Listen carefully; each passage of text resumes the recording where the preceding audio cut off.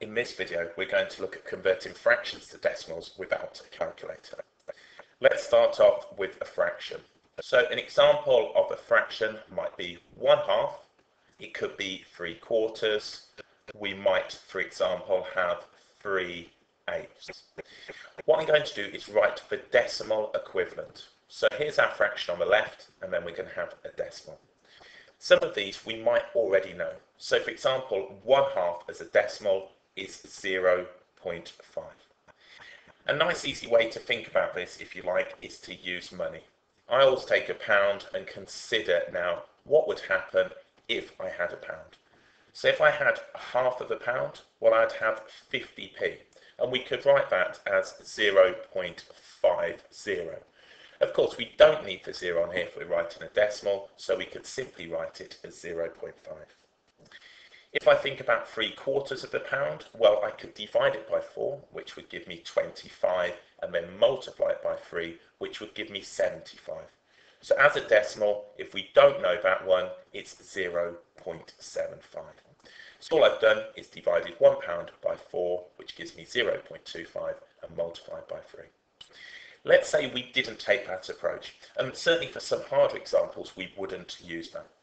What I'm going to do to now find the decimal equivalent of a fraction is to use short division. So using what you might have known as the bus stop method, we have the denominator, which is the bottom number, 4 on the outside, and the numerator, or the top number, 3 on the inside. I'm going to put 3.00. I can put a few zeros on here. I won't need them all, but in some cases we might. So the first question, does 4 go into 3? The answer is no, so we put a 0. I now ask myself, does 4 go into 30? The answer is it does. It's going to go in 7 times, which is going to give me 28, and that will give me a remainder of 2. I now ask myself, does 4 go into 20? The answer is yes, exactly 5 times, and we're finished. So all I've done here is used short division. So this is a skill that's on the website, or if you're unsure, you can just practice a few of these with the skills that you already have, and you will come up with the decimal equivalent. So let's look at this one. If I think about this, I could divide a pound into 8, which would give me 12.5p, and then multiply it by 3, but that's going to get a little messy. So if you don't know this one here, and you don't, and that's quite fine if you don't, you can simply use now the short division. So let's go ahead now and do 3/8. So 8, the denominator goes on the outside, 3, which is the numerator, goes on the inside. I'm using 3 in both of these. There's no particular reason, it's just examples that we've got. We could do 5/8 if we really wanted here. Okay, so let's just load these up. So does 8 go into 3? The answer is no, so we put a 0. Does 8 go into 30? Well, it goes in 3 times. 3 times by 8 is going to give me 24, and that will leave me a remainder of 6.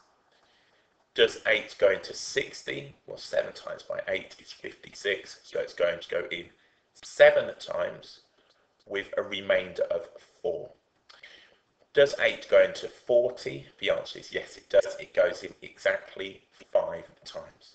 So we can finish our division here, and we've got now 0.375. So that now is the decimal equivalent. Let's look at another one. Let's go for a different type of fraction. Let's go for 4/9. So this one is what we call a terminating decimal. So it's simply now 0.375. So if I think about a pound, dividing it by 9 isn't going to really be that clean in terms of an answer. So I'm just simply going to use the short division. I don't recognize this, so I'm going to have 9 on the outside, and then I'm going to have 4 on the inside. So 4.0000, and just continue those like so. So does 9 go into 4? The answer is no, so we put 0. Does it go into 40? Yes, it does. It goes in 4 times. 4 times 9 is 36, and we'd have a remainder of 4. Does 9 go into 40? Well, we've just seen that it does. It goes in 4 times, and it will have a remainder of 4. Does 9 go into 40? Yes, it does. 4 times, remainder 4. What we can see here is that this pattern is going to repeat, and it will go on and on and on, and so on and so forth. So we can write this now as 0.4444 and continue, or we can write this now as a recurring decimal. And to do that, we simply write 0.4 and the little dot on the top. So this tells me now that we're going to get 0.4 and the 4 will be repeating. Let's go for another one. Let's go for 250. So this time our denominator has 2 digits. So I don't know what this is going to be, and I'm not expected to really know. So all I'm going to do is simply set this up.